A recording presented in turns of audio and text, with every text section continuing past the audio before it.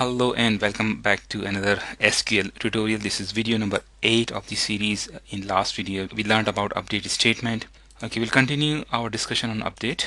So let us describe the structure of phone table that we created earlier, and these are the 4 columns that this table has. If you want to look at the data, all data, this is the command select asterisk from phone ended by semicolon. So these are the 2 rows that are already there.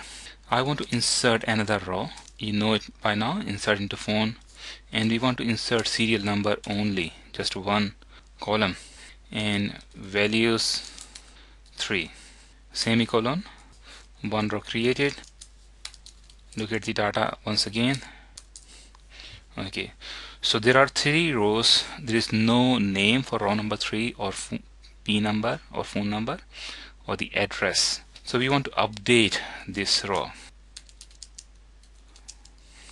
So the command is update phone, set name, this is this name of the column, is equal to I can say Brad Pitt, single quotation close, comma as a separator, and P number, which is the data type is number, so you don't have to use single quotation for this, and you can type in any number, and comma as a separator, and I'll press enter, and address is the 3rd column for this row that we want to update, and is equal to single quotation 125 is street XYZ suburb ABC country, single quotation close, and you have to use where clause, otherwise it will update all 3 rows.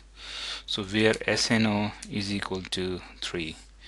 Finish this statement by semicolon and press enter, one row updated. If you look at the all data from this table, now it has got 3 rows, and we entered serial number first, and then we updated row number 3 with the help of update statement. So we updated 3 values, name, P number, and the address in one go. So that's it for today. Thank you very much, and I'll commit to save, and I will clear the screen and exit.